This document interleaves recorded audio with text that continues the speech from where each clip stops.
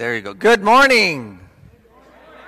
I want to welcome you in the name of Jesus Christ. We're so glad that you are here on this fourth Sunday of Eastertide, and it's also Mother's Day. And as usual, I don't really have a Mother's Day service because this day is fraught with a lot of emotions for you that have had children or have great mothers.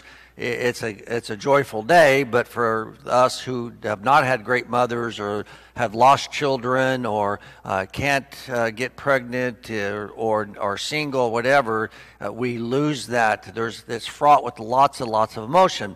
So I just want to say that for me, the biggest thing about today is it's about all the women in my life. So many of you in this congregation have been like my mother. You have cared for me and loved for me and disciplined me. No, you didn't spank me, but I know there was times that some of you wanted to spank me, right? So I probably deserved it. But so I just want to say thank you for all the women who share their faith and their love and their consistency with all of us, whether you're single or lost a child or have wonderful kids. This day is for you, and every day actually should be for you for as much as you do. So I want to give you glory and honor and praise this day. This is also another important day. This is the very first Sunday of a new sermon series. So I know you guys are excited about that, and you should be. And so I'm not going to ruin it, but you can kind of look at our graphic today, and maybe you could figure it out what we're going to do. But I do want you to mark on your calendar Pentecost, June 5th. Pentecost, June 5th. That's going to be a huge day in the life of this congregation if you all do what I tell you. So you pay attention to my sermon, you'll find out what you need to do on this day. Any other announcements we need to lift up to the good of our church family? Well, if not, Christ is risen. Let us devote ourselves to the apostles' teaching, their prayers, their passionate worship, as we prepare for worship with glad and generous hearts.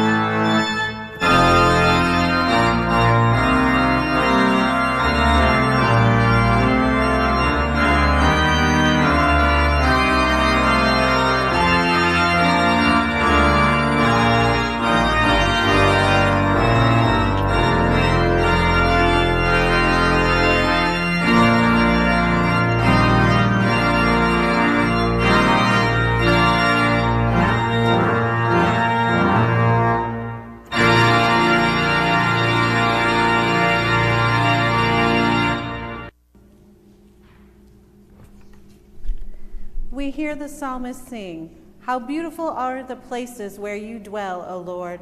This house cannot contain your glory. Even the heavens are bursting with the goodness of your presence." Let us stand and proclaim God's praises to all the earth in our call to worship. Christ is risen. He is risen indeed. God, we come to worship you. In spirit and truth. We come to empty ourselves for you. Receive our praise and worship, our joys and sorrows, our hopes and fears. We give all ourselves to you in worship. So that you will fill us up with your Spirit and send us out into your world again to continue the work of your kingdom. Praise God. Praise God. Praise God.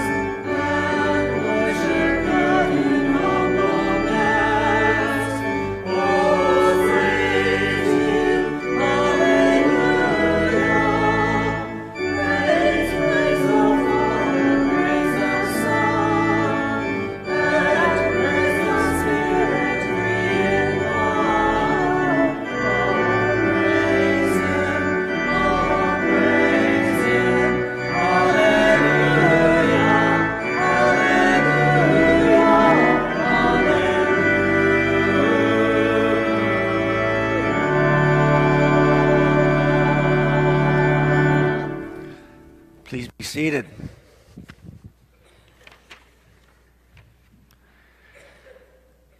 Day by day, God wants to lead us to places of hope and healing so we might bear fruit. While moment by moment, we continue to follow sin down all the wrong paths and end up isolated and often broken people. So let us entrust our brokenness to the one who can restore us to wholeness so we might be a fruitful congregation. Join me in prayer.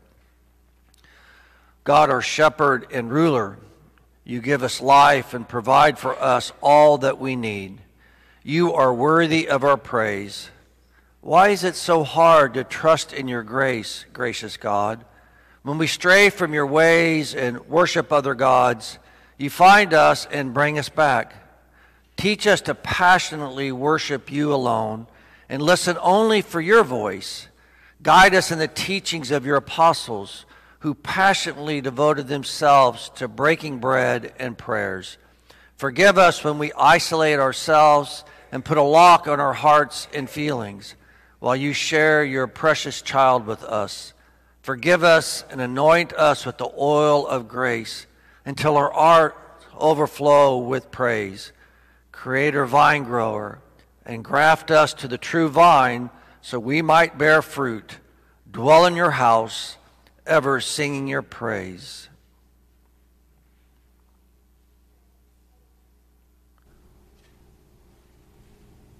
Amen.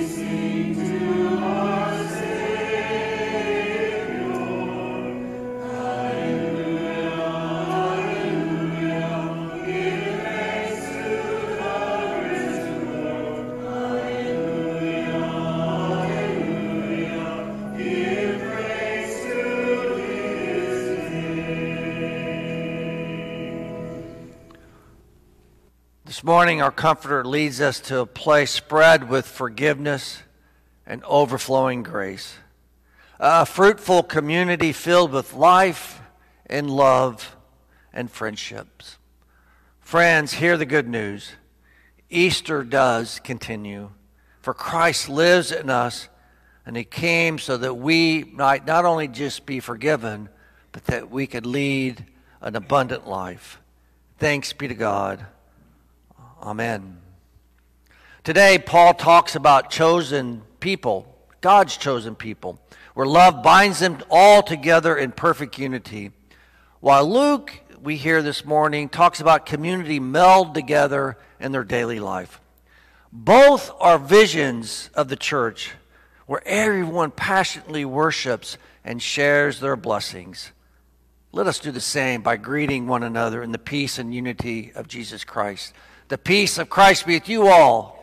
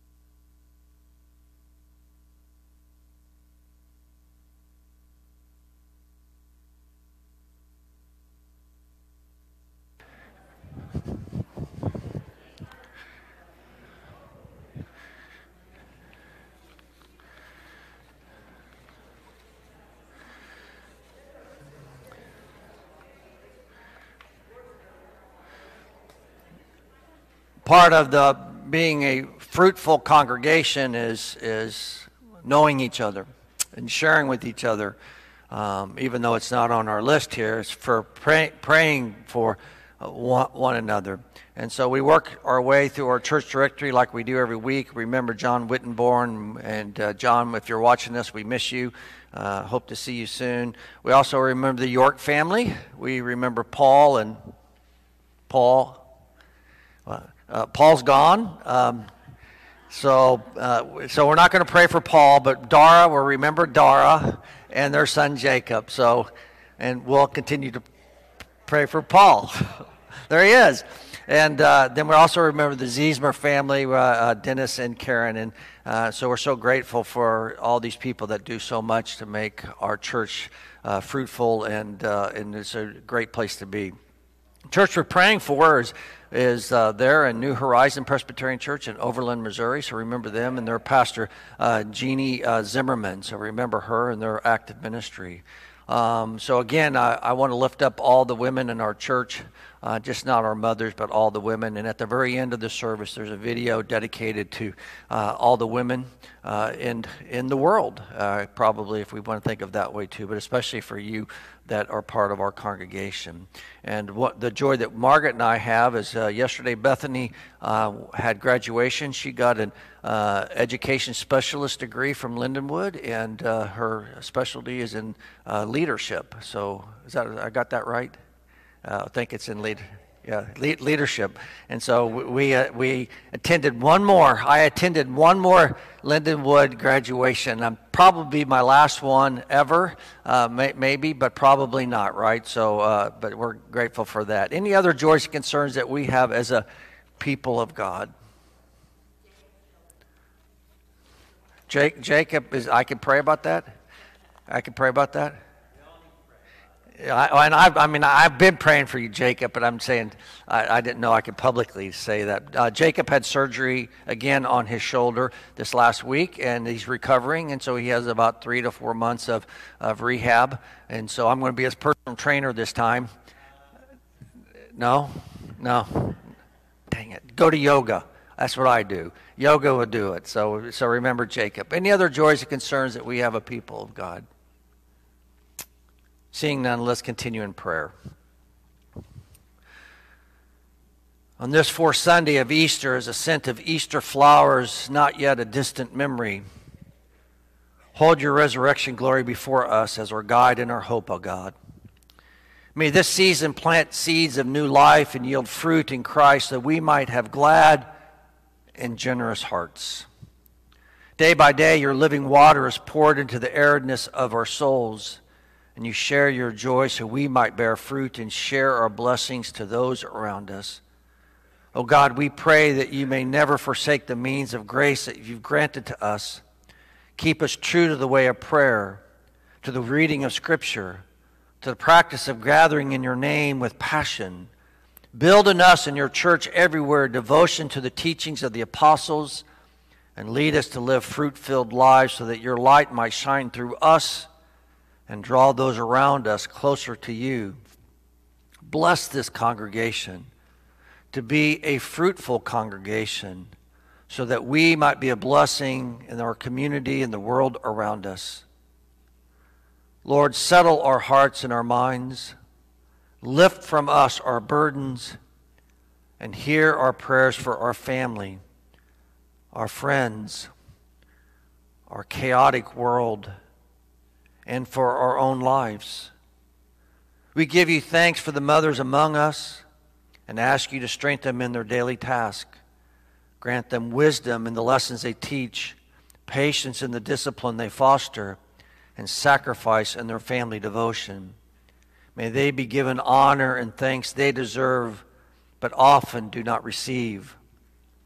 And we thank you for all motherly figures, grandmothers and aunts and sisters and wives and stepmothers and foster mothers and babysitters and teachers and healthcare providers and neighbors and friends and loved ones and so many others who have practiced self-sacrifice and embody compassion to all who are privileged to be in their influence.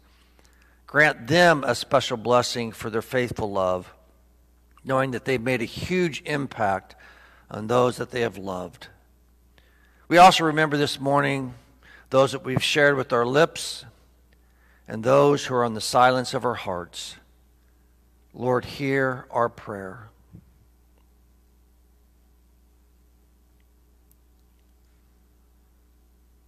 Blessing and glory and wisdom and thanksgiving and honor are yours, O God.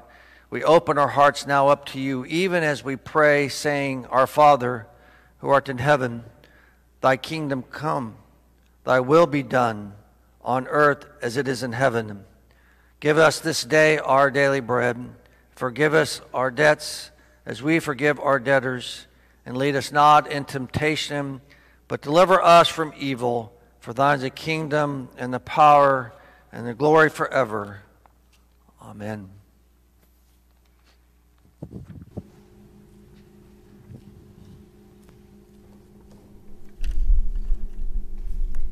It is good to be here in your presence, Lord. Here we are at home with each other and with you. Here by our passionate worship and the power of your holy word read and shared, we discover the joy of life and the strength to live each day with praise in our hearts to you. You alone are God and can show us the way to the life that lasts forever. We lift this prayer in adoration of your holy name. Amen. Our first New Testament lesson on this fourth Sunday of Easter is from Paul's letter to a new and growing church in Colossae. Let us join these first converts to faith as we listen to Paul's instructions about passionate worship from Colossians chapter 3, verses 12 through 17. God loves you and has chosen you as his own special people. So be gentle, kind, humble, meek, and patient. Put up with each other and forgive anyone who does you wrong, just as Christ has forgiven you. Love is more important than anything else. It is what ties everything completely together. Each one of you is part of the body of Christ, and you were chosen to live together in peace. So let the peace that comes from Christ control your thoughts, and be grateful. Let the message about Christ completely fill your lives, while you use all your wisdom to teach and instruct each other. With thankful hearts, sing psalms, hymns, and spiritual songs to God. Whatever you say or do should be done in the name of the Lord Jesus, as you give thanks to God the Father because of him. Friends, may our thankful hearts and practice of passionate worship of God's own special people help us be a fruitful congregation. Amen. Amen. Children, please come forward.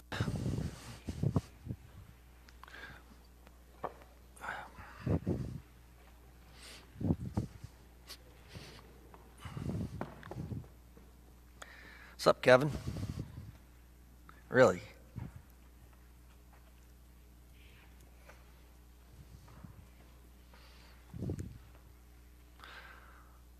So, is everybody's mother here today? No, your mom's not here today. Oh, let's say that's a good Mother's Day gift. Send you away and with Jeff and let her have some time. So stand up and point to your mother. Where's your mom? She's in the back, way in the back. All the good mothers are in the back, it looks like. But guess what? Point to Carolyn right there, and Margaret and Sue, right? All that's your mother. And over here, Judy's your mother, and Joe's your mother. Yes, and Jenny here, and Ruth and Angie. These all are your mothers. They are your mother. These are women in the church that love you and care for you and will always be there. And when you were baptized, if you were baptized here, they all stood up and said they're going to help raise you. They did. They're going to take care of you. And that's important because I tell you what, you're not always going to be around your mothers in the back. Yeah, you're not always going to be there. And Margaret and I, we haven't been around. Margaret's mom passed away a long time ago. And we've lived away. I moved away when I was 16 and then again forever after 18, and I've never been back home. And so all ladies like this are the ones that made me know what a mother is. And they've loved me and cared for me. I would be the biggest mess if it wasn't for the women in the church that took care of me. And you think I'm a mess now. I'd be even way worse. So remember that. So when you see anybody, you should hug them and say Happy Mother's Day to any woman that's in your life, whether it's a teacher or a nurse or a doctor or a dentist, or anyone. You're a school bus driver. Does anybody do school buses anymore and ride that? They still have those things, right? Or counselors, all those people, okay? It's an important day that we thank God for all the women in our lives, right? That's important. So it takes a village. It's an African proverb. It takes a village to raise children, and some of you needs more than one village. That's I got to say. I'm not looking at Kevin or anything, so sorry. So okay, So go back when you go by every woman, either hug them or say Happy Mother's Day. Okay, do that to every woman you see on the way back, or young. No, you can't close your eyes and walk by. Well, you'll run into something. Don't do that.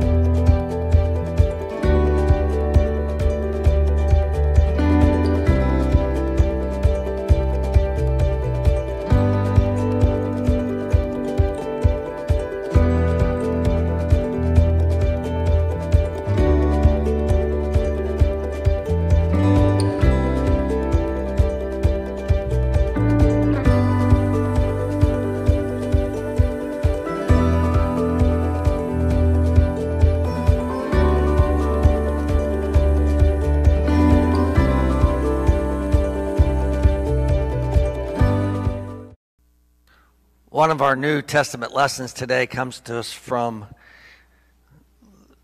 it's a weird book. I don't know if we treat it like a gospel. It's not a letter, but it follows the Gospel of Luke. It's Acts, book of Acts, chapter 2, verses 42 through 47. And this actually talks about the very first converts, very new church that we're developing in the time right after Christ. And so we're going to turn to Acts 2, 42 through 47. Now hear the word of God. These new converts, new Christians, new followers of the way called Jesus, devoted themselves to the apostles' teaching and fellowship, to the breaking of bread and prayers. All came upon everyone because many wonders and signs were being done by the apostles, and all who believed were together and had all things in common. And they would sell their possessions and goods and distribute the proceeds to all as any of them had need. Day by day, as they spent much time together in the temple, they broke bread at home and ate their food with glad and generous hearts, praising God and having the goodwill of all the people. And day by day, the Lord added to their number those who were being saved. My friends, these exciting words of the new and emerging church is at the heart of who Jesus is in the gospel of his good news message. And the people of God said, "Thanks be to God." Let us pray. God of grace, on this fourth Sunday of Easter, we come to you filled with stories of Christ's love. We look to the image of the early Christians, some of whom experienced Jesus' ministry. Others simply heard about his love for all. So open us up all this morning to receive fresh meaning from these ancient stories, so that we could share our lives with one another in worship, gladness, and generous and grateful hearts. For it's in Christ's name we pray. Amen. A little boy came home from his very first Sunday school class, and his mom asked him who his teacher was. And the little boy answered, I don't remember her name, but she was really, really nice. Oh, yeah, she must have been Jesus' grandmother or something, because that's all she wanted to talk about. It's obvious that this woman was a devoted teacher and a passionate follower of Jesus, right? The question this story and this morning's scriptures, all of it ask of us is, are we as devoted? Do our words and our actions reflect our passionate love for Jesus? Our various Bible lessons this morning are actually living snapshots of the life of the early developing faith communities that eventually became the church. You see, these passages reveal what was central to their lives and the character of their discipleship. The passages say and allude to the fact that they were devoted and they were also passionate. But maybe we should stop right now and ask to ourselves, to what? To what were they passionate about? A man by the name of Jim Dunn was serving the pastor of First Presbyterian Church, and his wife Gladys was super friendly, just like my wife Margaret. And like Margaret, she understood how important it is to make people feel welcome at church, so she was always trying to talk to as many people as she can before the service and after the service. One particular Sunday worship lasted a lot longer than usual, just like I do on occasion.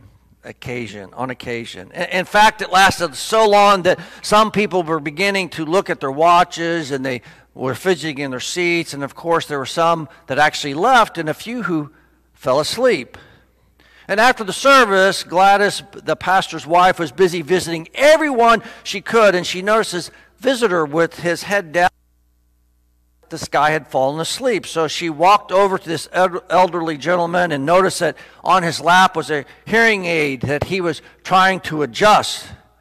So she loudly came over to him and says, "Hello, I'm Gladys Dunn." And the man immediately looked up at her and said, "Yeah, I'm glad he's done too. I don't think he's ever going to quit." Why are you guys laughing?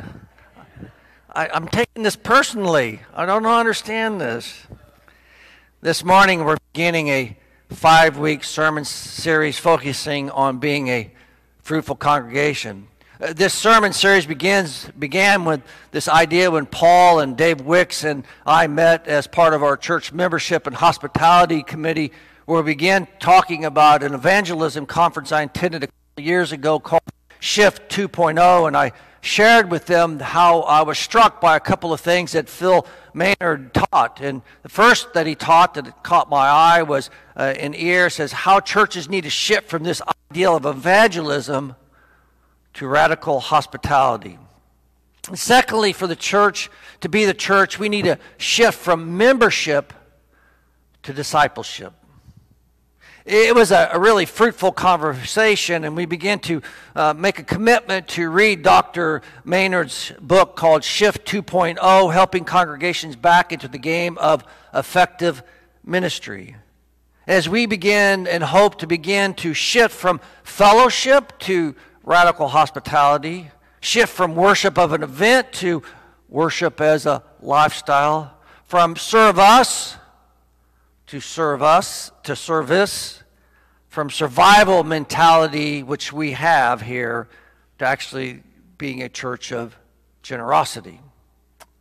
And then shortly after this meeting, serendipitously, Margaret loves that word, I began to read an article that caught my eye called In Ministry Matters, said 5 practices of fruitful congregations. And the article began with the preface from the book with the same title that read, Radical Hospitality, Passionate Worship, Intentional Faith Development, Risk-Taking Mission and Service, Extravagant Generosity.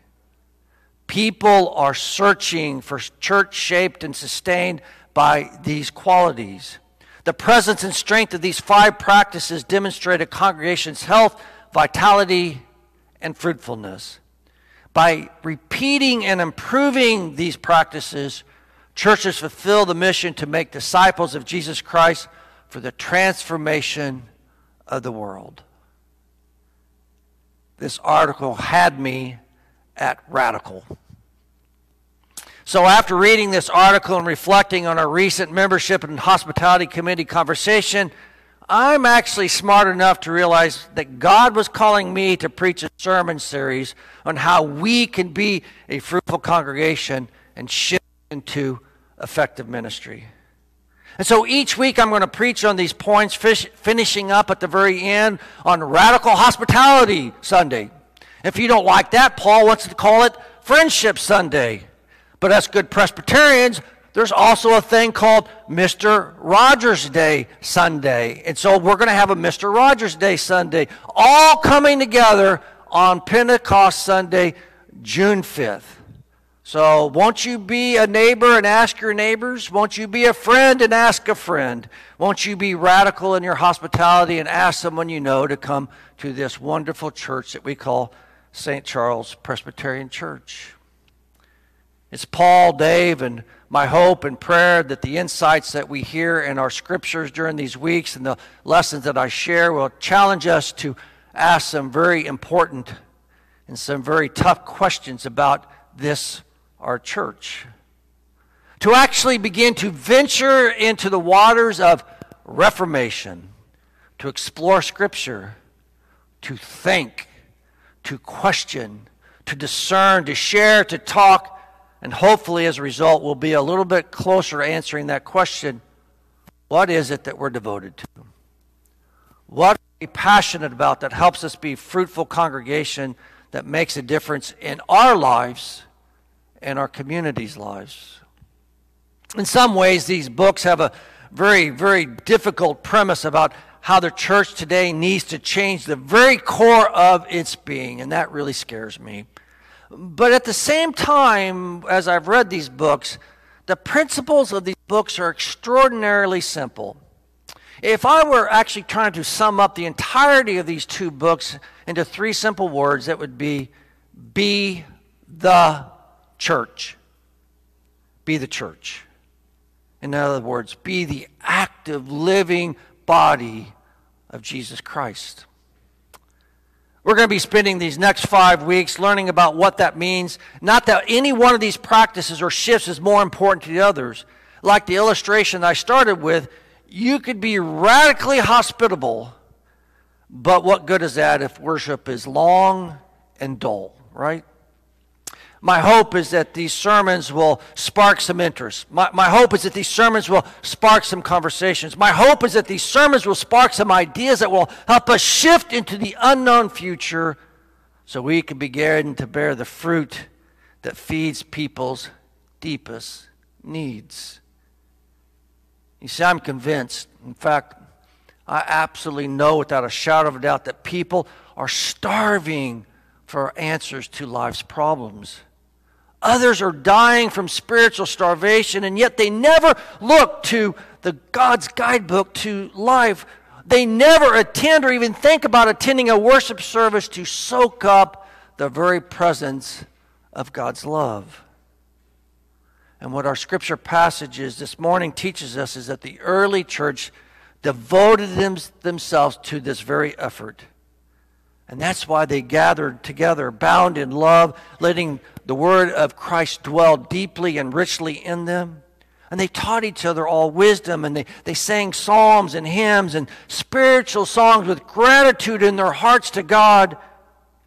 In other words, they practiced radical, passionate worship.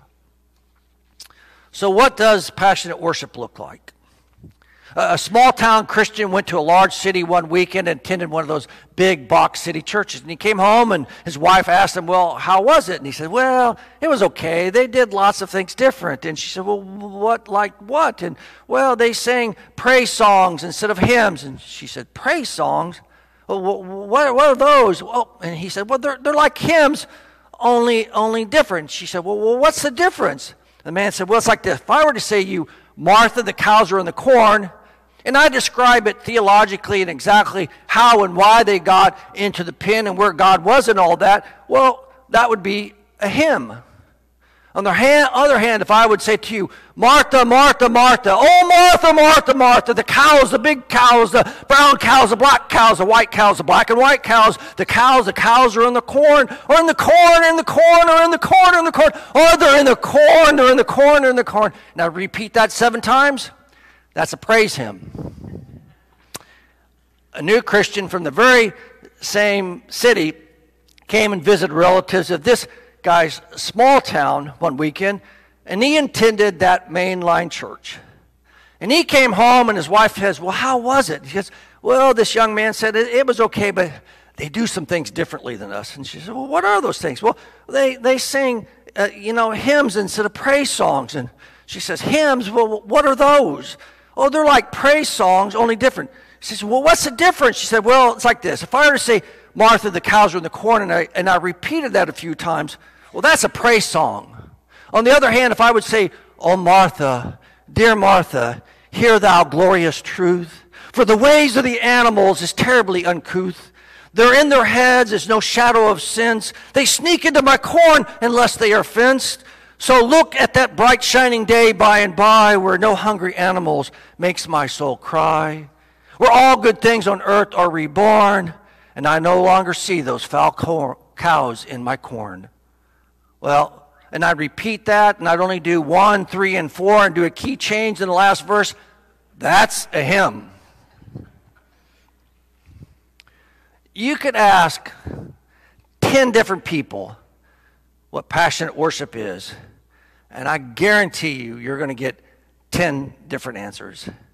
I mean, we can't even agree what worship is, less on what passionate worship might be. We have to label and categorize our worship experience so people can kind of pick and choose like they're shopping from some online Amazon thing on something that they think is a good one that's going to fit them. And that way they're not picking some other kind of drivel that has no place in their lives, what they want to think is a church. We call it contemporary church. We call it traditional church. We call it blues church. We call it evangelical worship. We call it half-calf, no-fat, no-whip latte worship church. You see, there are as many churches made of classic Gothic theme with church spires like ours as there are metal buildings with no cross on top. There are churches that follow Calvin's 5 classic movements in worship, just like we do in our worship every single week. Just look at your bulletin. And then there's actually churches that has no bulletins whatsoever. And I'm not even going to talk about organ versus drums and guitar music. It makes me ask that very fundamental question in the midst of all these different kinds of worship. What form is right? What venue is right? Which worship service truly glorifies God and can be considered authentic, passionate worship? Now, for those of us in a Presbyterian church, this word passionate and worship being linked together makes us just a little bit uncomfortable, right? You see, us spiritual descendants of John Calvin are known for our intellectual bent, not our warm and emotional fuzzy side, right? That's why Presbyterians are frequently called God's frozen chosen. I hate, and that cannot be a strong enough word, I hate that term because I am anything but frozen and chosen in how I love Jesus Christ and the way I do worship. And I have tried for over 30 years to fight this idea that the life of the mind and service of God is what characterizes us as Presbyterians. Too often, if we do get excited about something, it's actually over a single word or a phrase or a point of order. Man, do we love order as a Presbyterian church. Passion seems to too many of us this whole idea of emotionalism, and we think that somehow we're going to lose control what happens on Sunday mornings. So this idea of passionate worship may actually begin to stretch us a little bit, especially when it's offered by these two Wesleyan scholars and writers of these books whose traditional values talks about Wesley's warmed heart. Warmed heart. But here's the thing. Calvin, even though he's known as an intellect, with deep, deep, deep theological writings that may have never been overdone by anybody else, but he's one of the top, I think, 10 ever in his theological writings. He was also a man of passion. Just look at Calvin's seal. It's a heart, not a brain, not a book. It's a heart. And notice he says this is his motto. My heart I offer to you, Lord, promptly and sincerely. That, my friends, is passion.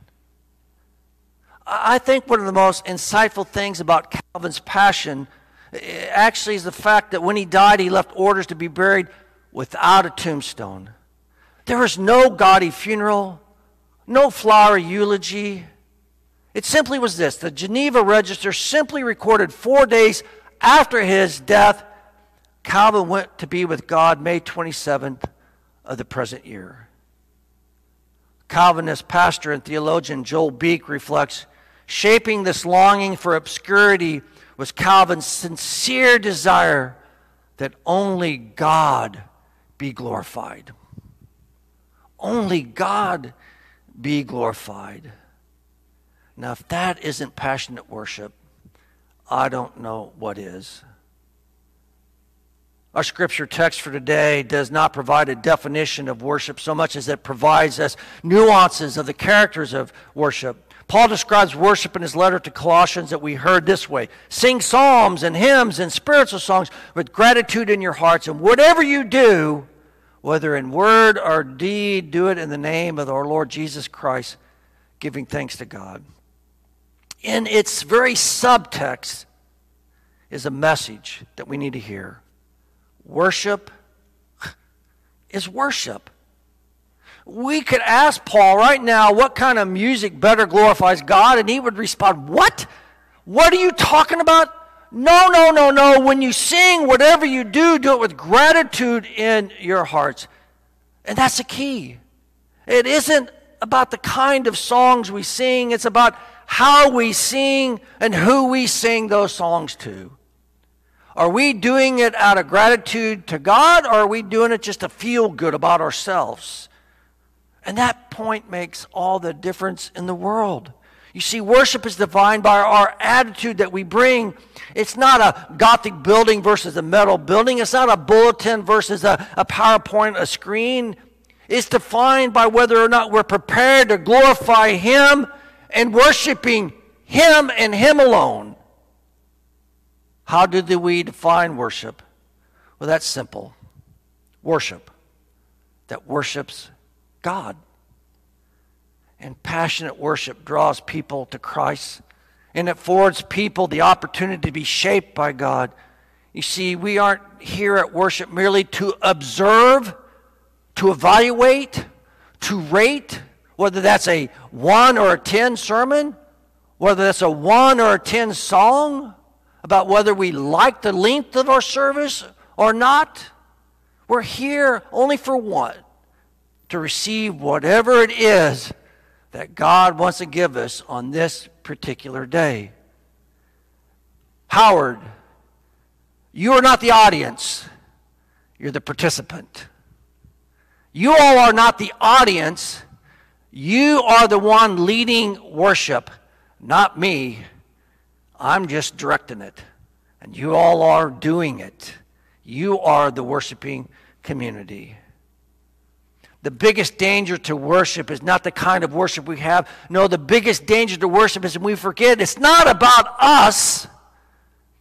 It's all about Him. Worship isn't about us. It's about God. And the best part of it all is that if we truly place our focus on God, our worship then becomes vital to our lives, becomes vibrant, dare I say, it becomes passionate. What makes worship passionate is that worship points to God through His Son, Jesus Christ, and allows us to know Him, understand Him, and worship Him more fully. And haven't we found that to be true? Don't the sermons you remember the most have some truth about God that makes you cling to it? Some message that you carry out with you? Some point that makes you say that day, yes, this is God's word and truth for me, just for me. You want passionate worship? That's easy. Let the word of Christ fill your heart till it actually begins to burst. Let the joy of God fill you so abundantly that people said, man, no person deserves that much joy.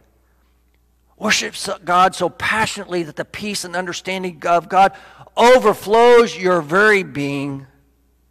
And come to worship with that kind of attitude. And it won't just change your experience of worship. It will actually change your very life for the better. In the 5 Practices of Fruitful Congregation, Robert Schnace writes, God in Christ changes people's lives through passionate worship. Worship stirs people's souls. It inspires them. It strengthens them. They find such help and courage and belonging and care that they cannot help but talk about the sermons, these ideas, their stories, the music, and prayers throughout the rest of the next week. And what this tells me is why I'm so passionate about worship. You see, I am firmly convinced and believe that the church offers the world in worship every Sunday cannot be found and had anywhere else. You can't get it at the beach. It can't be obtained on the golf course. It can't be had while you're hunting or fishing or hiking. Neither can be found in drinking coffee on Sunday morning, enjoying your family. The good news of Jesus makes all the difference in the world. And we believers need to offer ourselves wholly and completely to God on Sunday morning, right here within these walls. Whether we lift our songs with an organ or a guitar, whether we worship God in a church full of stained glass or steel buildings with no windows, we need to worship in deep gratitude toward God in such a way when we leave these walls, God's message goes out with us. And it carries us throughout the week. It allows us to grow and to learn so that our life experiences, just like our worship experience, may become passionate for our Lord and Savior, Jesus Christ. Let us pray. God of abundance, of abundant life, open our eyes to the marvelous evidence of your presence among us. Open to our ears to the one who calls us by name and unites us together in true abiding fellowship of sharing, of prayer, of passionate worship that leads to bearing fruit. We ask this all through Jesus Christ, our brother and our Lord. Amen.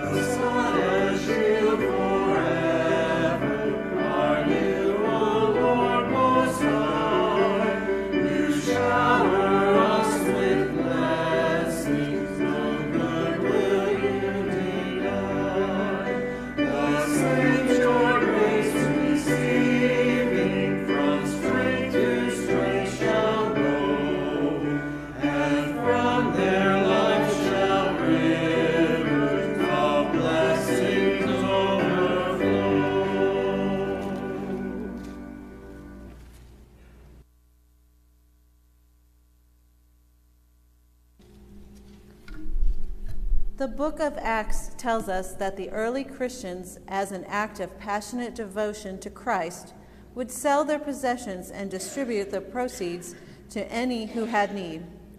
Let us remember that kind of communal giving as we proceed with our own giving today. What we put in the offering plate by the exit doors, mail into the church, or the gifts given online are signs of our passionate worship to God. Let us offer our all with glad and generous hearts.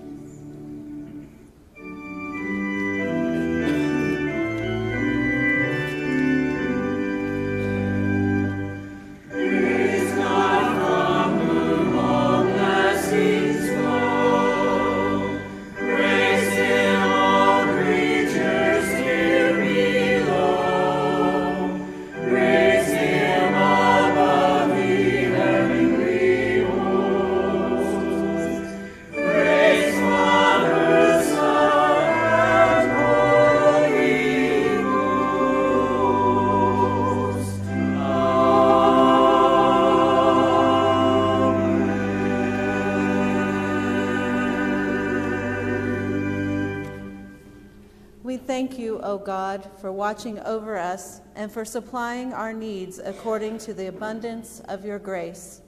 Receive, we pray, these tithes and offerings as an act of our love, passionate devotion. May these gifts help us as a church to be your voice, calling all people to abundant life. Use them and us for the sake of your eternal glory to be a fruitful congregation. Amen.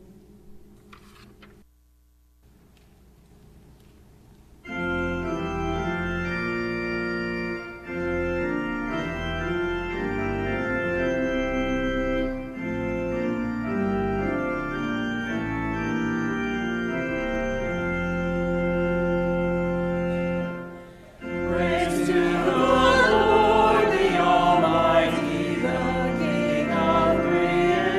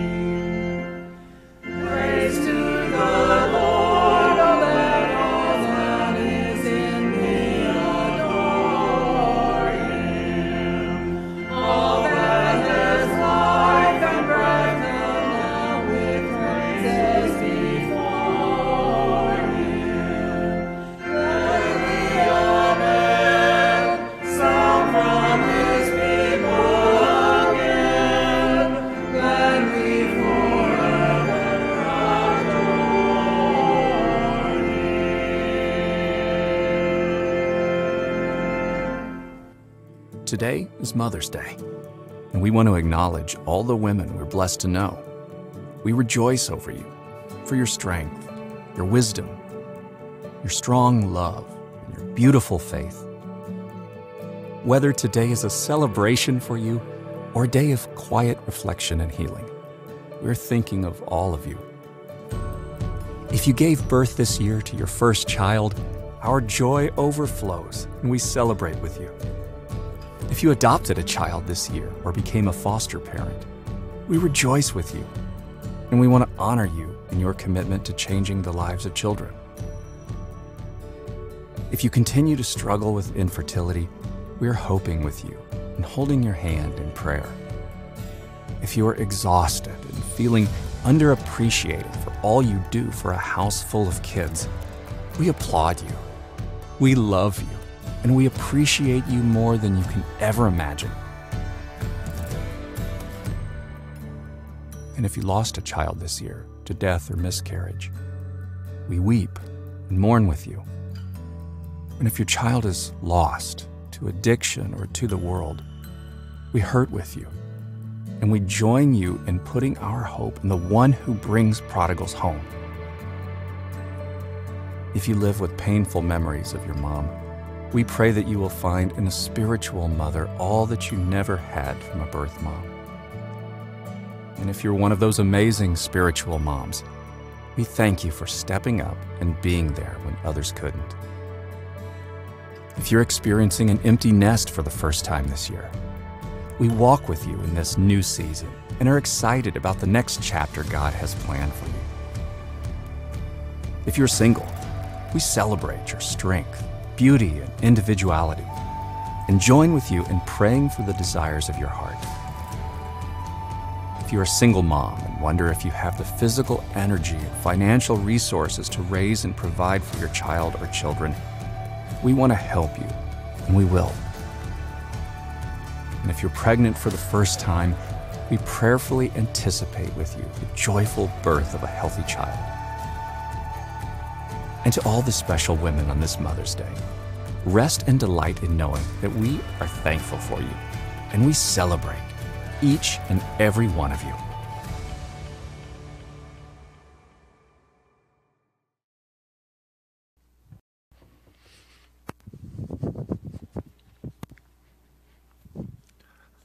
Christ has truly risen. Go now and devote yourselves to the apostles' teaching, to fellowship, to the breaking of bread, and to prayers for all of God's people. And may all the blessings and promises of God go with you. May the Spirit lead you to abundant life. And may the one who's worthy of our passionate worship bless us both now and forevermore. Amen.